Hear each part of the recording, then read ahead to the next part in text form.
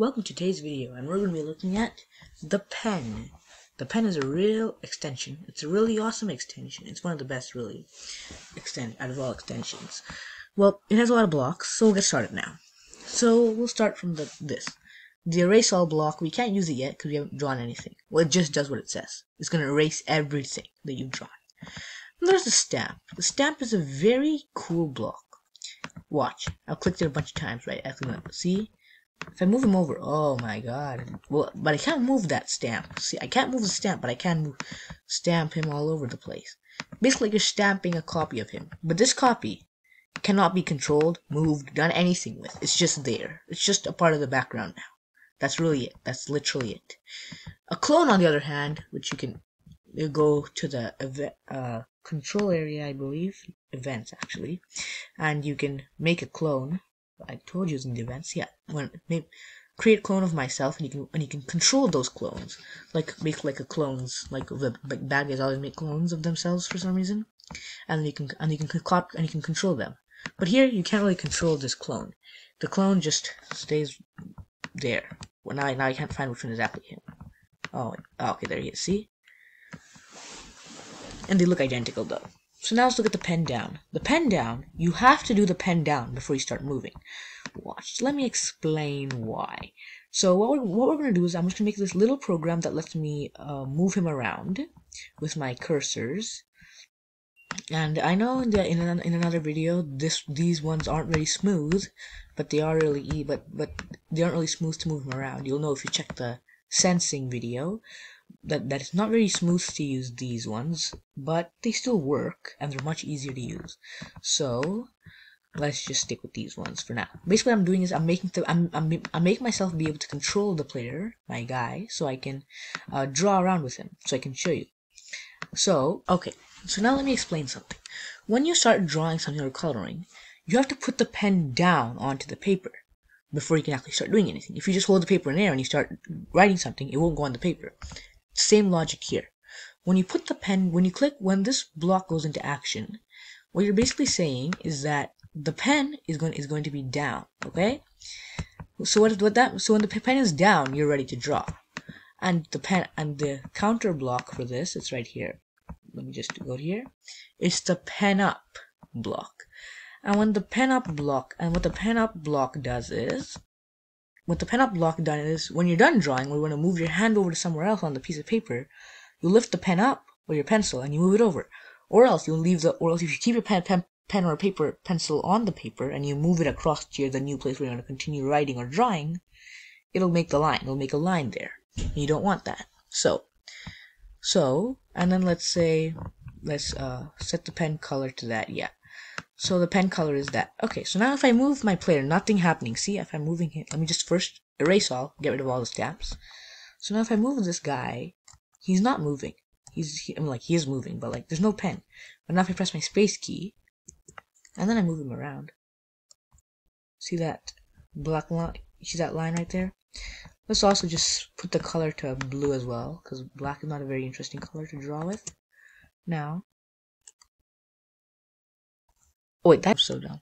I can't tell from here. For some reason it looks like black.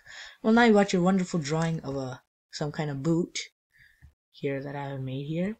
So, once I finish this boot. Okay, well that's done. Now what we need is so now let's look at the next one. The pen down, pen up. I told you the pen up. The set pen color.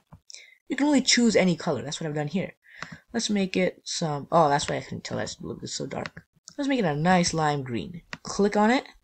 Let's move him up and down. Look at this wonderful visible green. You know, it's so visible. Okay. And then let's use the change pen color by 10. You know how in the looks menu, in the looks video that you must have looked if you watched it, you can see that there's a change color effect by 25. You're changing it, or you can change the size. Same here. You're changing the pen color by 10. I change it now. If I click it a bunch of times, now it won't be green. Oh, it's that blue. Now if I click it a few more times, it's a different color. Click it a few more times, it's a different color. Oh no, it's back to lime green. Click it once, it's a different color. No, well, it's just a different shade of green. Click it another time, Another different. It's the blue now. Yeah, you get the idea. And there's the set pen color too. Oh yeah, like number, just like this. Each one of these has each one of these colors has a value. So, and you can also do that with the saturation, brightness, and transparency. I don't see much difference. Oh wait, now okay. So that's, yeah, I told you can draw in invisible ink. It's so transparent. Okay, that's what I thought. That's better. And also with the saturation. Nothing much. Yeah, that's basically the color. The color to 100. Oh no. Oh well, I have to go back, set the transparency back to 0. Thank you. Now I can draw sealed color. Oh, we're still on this color. Ah, yeah. Color to 0. What's the 0 color? I'm gonna guess it's white or black. Red. See how good I am? Okay. So now we gotta look at, and we can change the pen color. Oh yeah, sorry, I forgot one of these things here. Oh yeah, that same thing there. And you can do a set pen color. Yeah, you look at that. Let's look at pen size and set pen size. The pen size is how fat or round or big you want your pen to be. Let's just make it like that. It won't actually get that big. It's just gonna be. Click on it. No. We gotta get rid of that. Okay, so we'll now change the pen size by this. So when we change the pen size by that, very good. Now let's just put it to 1 again. Let's just put it to 10 actually, and let's change the color to like 5 or something like that, 56, 55, whatever that color is. And I'll start drawing. Oh yeah, nice. Well, and if we change this pen size to 100, it's gonna be too big again. But like, who cares? Woo hoo hoo! Big paintbrushes, yeah. And now my paintbrush stopped working. Yeah, that's that. And then there's the set pen size too. Just like you can change it, you can set it. That's really that one. So now let's just erase all, and let's do something. What we're gonna do is, let's just make this really fun one that only uses around one of these. That uses only one of these blocks, but it's really fun. It's really cool to look at. So this does not really have anything to do with the pen. Don't worry, there'll be another pen, a real pen project. You can check that as well after this if you want a real pen project. Because this one is just a fun thing to look at, and it looks really nice. Let's say forever go-to mouse pointer, right? So what we want is we want an ever-trailing amount of cats that look very cool. So what we want is we want them to forever go to the mouse pointer, first of all. And then the second thing we want is to put the pen down. Once, though, not again and again. It's really annoying. And then we need to stamp himself. But, well, like if we do this, then like, oh my god, infinite stamps. But the pen is, oh wait, we should not put the pen down, haha. Because now it's drawing as well. Now if I stop it and I click erase all, and I click that again. Why is he drawing? Okay, so then we've got that. Let's just set the pen color to nothing. Wait a minute. Let's just, where is it? Oh yeah, change, no, the pen size, yes. Let's set the pen size to 0, so it's like very small. Now let's just do this again now. Let's clear all. This is taking a long time, right? Yeah. Yeah, and we got a bunch of our beautiful cats. But yeah, but this is not really cool to look at it anyway. But that's why we gotta add in the change color effect by, let's put it 10, because if you put 25 we'll run out of colors to look at soon enough.